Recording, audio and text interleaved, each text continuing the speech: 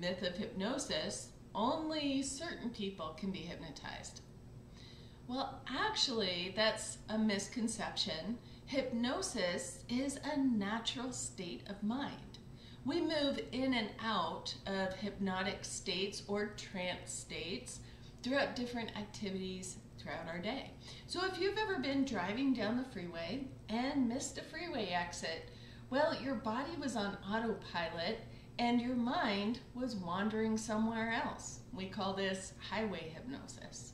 Or if you've ever read a really good book and you're so into this book that you can even, in your mind, see the characters and the story and the background like it's playing out like a movie, that you have these images in your mind, well, that's like reading hypnosis. That it's not really happening, but the words, the scenes are playing out in your mind. Most people really enjoy the relaxing nature of hypnosis.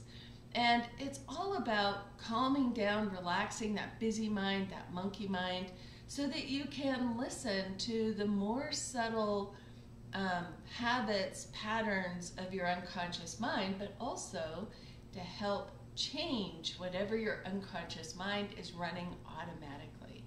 I often explain that the mind works in layers. And think of the layers, think of the image of an iceberg.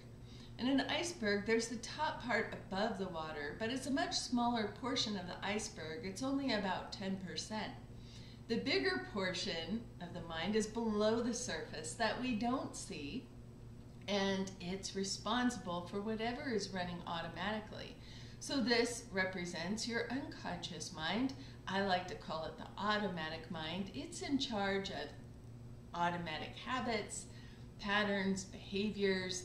See, we have habits in what we do, which are obvious, like smoking or overeating. But we also have habits in what we think and how we feel. And it's these thinking and feeling habits that are actually driving the iceberg. It's actually running our life. So most people recognize there's kind of a disconnect between what we say we want to do at the conscious level, but then I can't make myself stay on track. I'm not taking the actions that I said I wanted to take. I'm, not getting to the gym. I'm not eating the right foods. And we find this kind of battle against these aspects. I want these goals, but I'm just procrastinating, putting things off, or not following through. So if you want to get your brain on board with your goals and what you want to be achieving and creating in your life, then you really need to update the unconscious mind. We can set all the logical, rational goals that we want, but if the unconscious mind, the automatic part of your mind, is not on board, you're going to continue to struggle and even fight yourself in creating the results that you want. So if you're interested, finding out more information about hypnosis and the process, go ahead and click the links below and you'll find out more videos and resources and see if hypnosis works for you. I'm Holly Stokes with the Brain Trainer. I'll see you next time.